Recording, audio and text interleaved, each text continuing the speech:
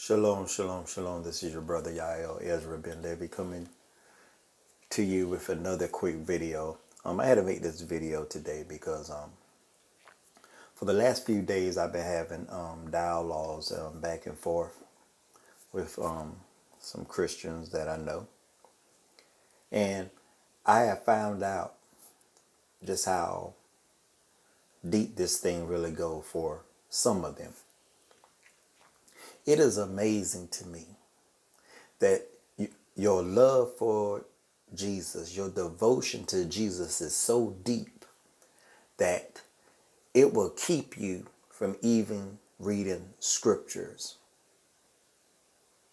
from both the old and new.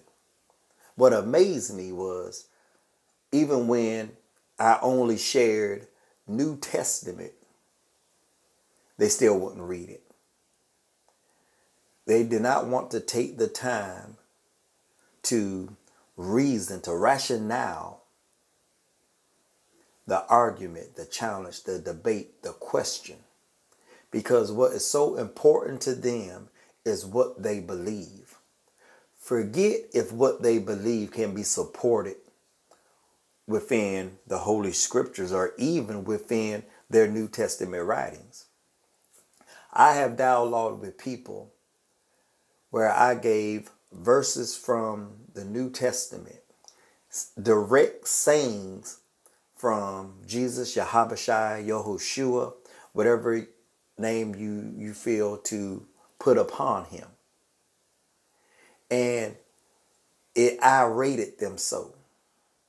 They became so angry because I went to their text and extracted something that their Messiah said, that their God said, that violates what they believe. Now, it's one thing to have a belief based on a text, but it's another thing to have beliefs that violates even your own text. The level of belief and devotion you have has to be really strong to violate your holy text.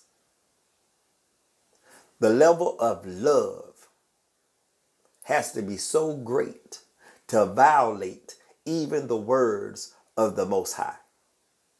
That is a level of faith that is mind-blowing.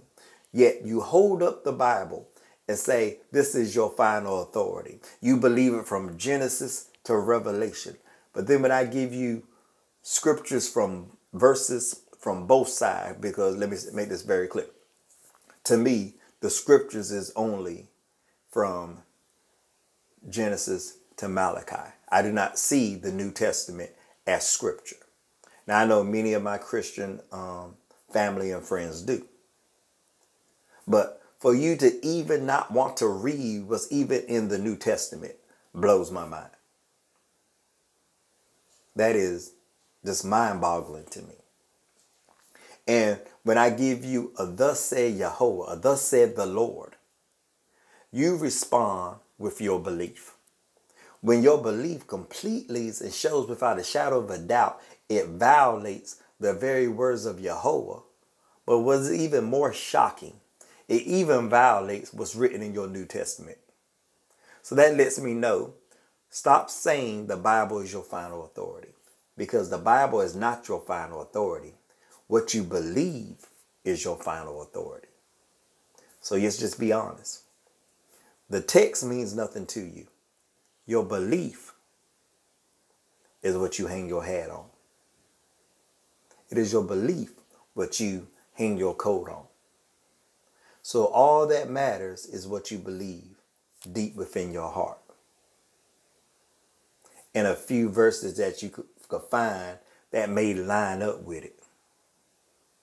But anything that may come against that which you believe, you don't want to deal with it. But it's coming from the same book that you say you believe. Now, that would be different if I was trying to introduce another text.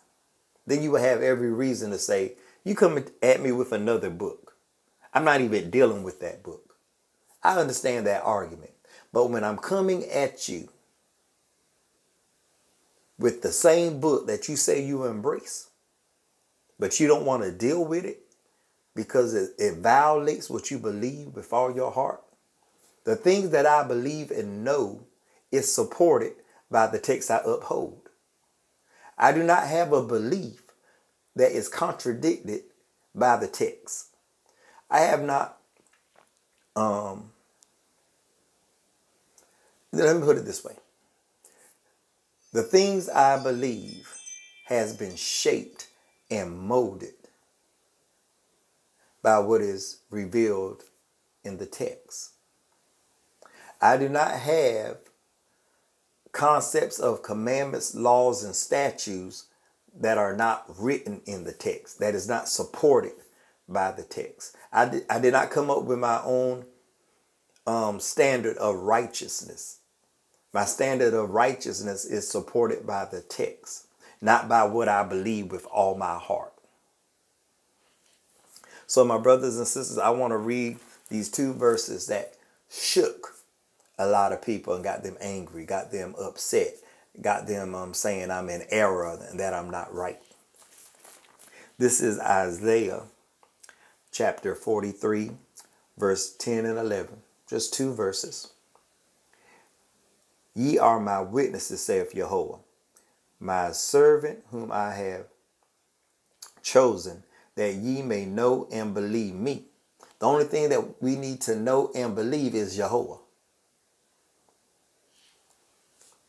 And understand that I am he. This is something that we need to understand as the people of the Most High Yah.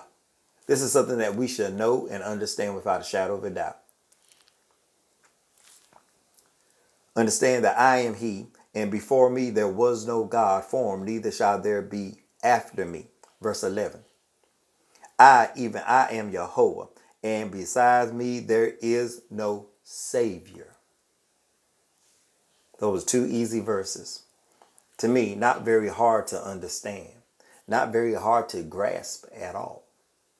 But when you try to insert, when you try to remove what is in the text because you believe something else, who is really in error?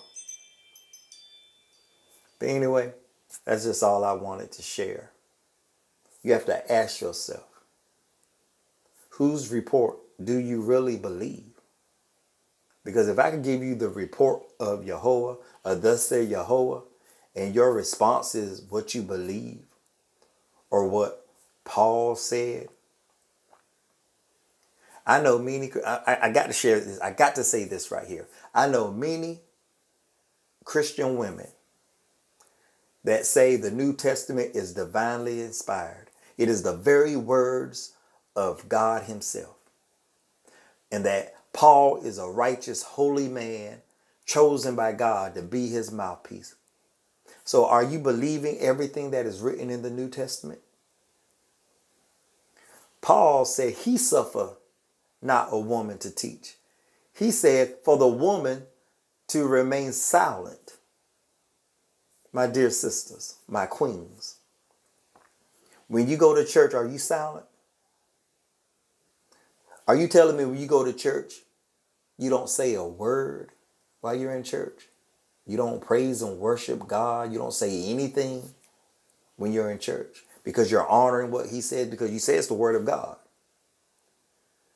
How are some of you, dear sisters, bishops and pastors and all this? Because Paul said he suffered you not to even speak, not even to teach. So explain to me how the New Testament is the word of God, yet you disobey that. This is all I wanted to share at this time. I had to put that in there. But this is just something I want to share. I don't have no problem with women preaching and teaching. Because we see that Jehovah had Miriam alongside Aaron and Moses as the leaders of Israel. We see that Jehovah raised up the prophetess Deborah to be a judge over all Israel. So evidently Jehovah do not have a problem with women teaching. Definitely about women speaking. Because we see that even Miriam, when they crossed the Red Sea, or commonly known as the Red Sea, she produced a song. She led with a song and the people followed. The other women ran and joined her in song. So where were they silent at? Where's this talk about Jehovah don't want women to preach or teach? That's Paul. That's Pauline. That's Paul saying that. You cannot find one thus said Jehovah, one thus said the Lord that support what Paul said. So many of you follow the words of Paul and you have denounced, you have rejected the very words of Jehovah himself. And on that, I will cease. Peace.